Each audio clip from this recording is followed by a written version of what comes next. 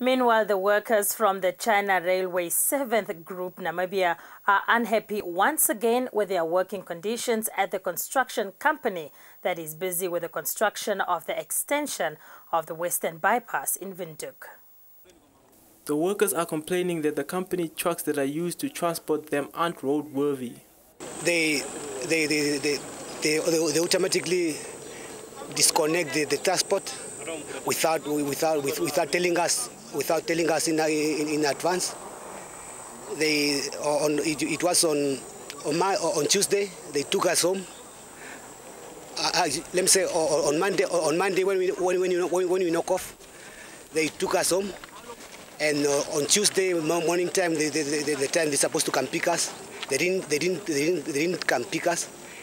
The workers feel that the language barrier is really making it difficult for them to understand their Chinese foremen. And you don't understand the Chinese. And some of them, they just came here, but they don't know the work. So if you explain for him, let us do like this. Then he didn't talk to you, he just called the office. They talk in Chinese language. This guy doesn't want to work. Then what they do, they just come and pick you on site. You come at the office, your money is already prepared. Then you go home. The workers say that they are tired of working under these conditions and are requesting the government to intervene before it's too late.